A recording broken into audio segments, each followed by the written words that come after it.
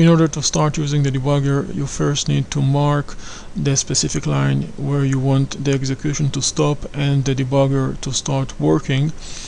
This is achieved by placing a breakpoint.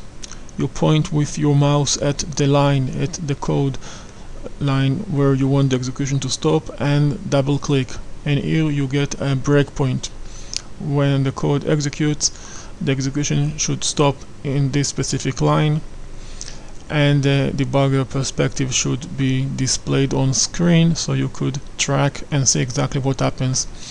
The next step would be marking with your mouse the line, the class you want to execute. Right click your mouse and choose debug as Java application.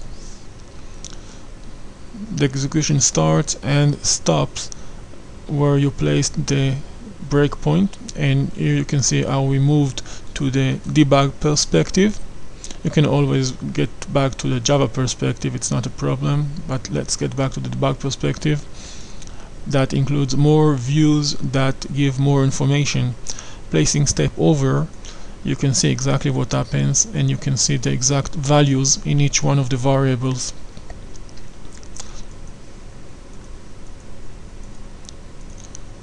When the loop ends, we move forward and we reach the next line. When you reach a line where you can see a call to a specific method, you can either do the step over, meaning you won't get to see what exactly happens inside that method. Alternatively, you can choose step into and get inside the method and see exactly what happens inside of the method when it is executed. Step over, and here we reach the last code of our application, and you can see the output here in the console view. Here you can see a representation for each one of the threads you have.